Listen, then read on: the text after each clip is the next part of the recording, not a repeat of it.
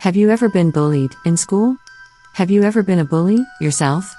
According to a recently published research article, children who bully their peers, or other younger kids, are extremely likely to commit violent crime by the time they become 31 years old.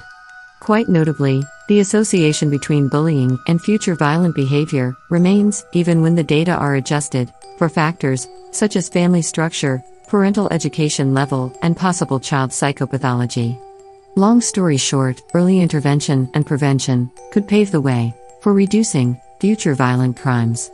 Subscribe to Videonium Sci-Tech for research that matters.